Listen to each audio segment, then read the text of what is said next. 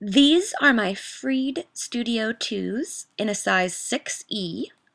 They have a pretty hard box, a longer vamp, a wider platform, and wider box. They also have a pretty sleek profile and a lower crown. They're also a peachy color rather than the normal ballet pink, as well as the ribbons are very, very light. The box is hard, although it breaks down. As you can see, the tip at the top has already broken down on this shoe. They're also half size too small, as I cannot grab any fabric on either shoe when holding up on pointe. And if I wore my normal padding, I wouldn't be able to go up at all.